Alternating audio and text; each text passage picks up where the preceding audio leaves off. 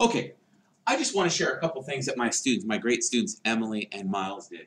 I just want you to know that whenever you see the denominator of a fraction, the bottom number of a fraction, that means how many times the whole has been cut up into.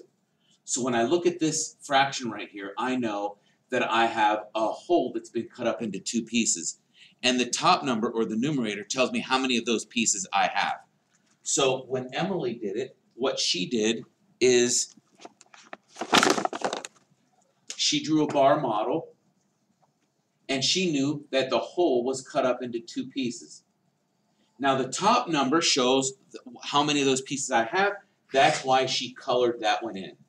So this is a visual representation of 1 out of 2. That's another way we can read a fraction. 1 out of 2. And here you can see I have 1 out of 2. But if I want to add one of these pieces plus one of these pieces, well, this pizza here would be cut up into fourths. Now, if I had one of these pieces here, because if you look, the whole has been cut up into 4 slices, 1, 2, 3, 4, and I only have one of them. So what mistake a lot of kids do is they think, oh, I could just add 1 plus 1 and get 2. But look, if I add this one plus this one, they're not the same size. We call that congruent. And in order to add and subtract fractions, the sizes need to be congruent.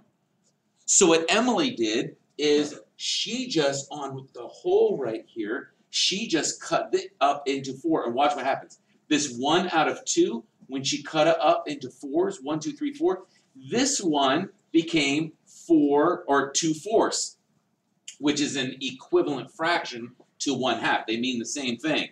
But can you see how by cutting it up into 4s, it converted this fraction into, now the denominator is 4, but look, that half became a 2. And now that they are congruent pieces, or they're the same size, now she can add the 1, and that's what she did, and that's how she got, as an answer, 3/4, because she was able to add because all the sizes were congruent. Now, what Miles did, which was a very, very great way of doing it, is he took a piece of paper, and he wanted to show you physically, instead of through a pictograph, he wanted to show you how if you have a whole, and both of these represent a whole, a fraction represents a whole. It's just that the bottom number tells you how many times that whole has been cut up into. So 1/2 right here, if I'm going to cut it in half, here we go. This is what Miles did. He took that whole and he cut it up into 2 places. And then what he did for you, so you could visually see, is he colored one of those holes so you could visually see that right here we have a hole that's been cut up into 2 pieces, and we have one of those holes being a different color. But then if you can look over here, we want to cut this up into 4ths. Now if I cut this up into 4ths, or when I cut this up into 4ths, I should say,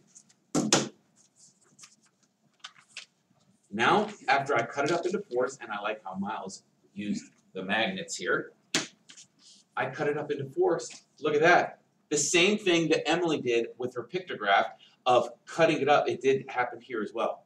Did you see how the 1/2 out of 1 out of 2, when she cut it up, or when I cut it up into 4ths, now we have 2 out of 4.